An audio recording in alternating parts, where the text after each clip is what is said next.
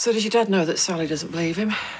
I told him that it was so that he could get some breathing space before the trial. Did he believe you? I think so, yeah. I just don't know why she ever doubted him.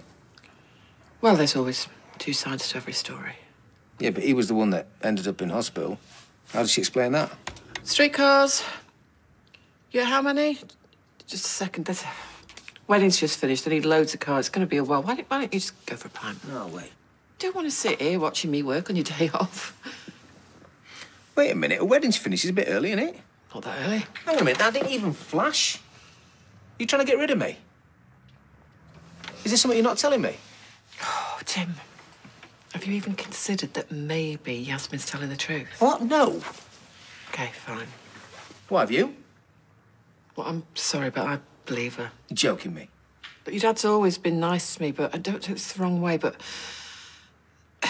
there's always something a little bit off about him. What do you mean, off? Well, remember when he locked her in the box? That was an accident. Really? Yeah. Well, on the trip to Blackpool, I asked her. And what'd she say? That it was an accident. Well, there you go. Yeah, but it was just something in the way she said it. And what did she say? It felt off. Off? What do you mean, off? What's all this talk of off?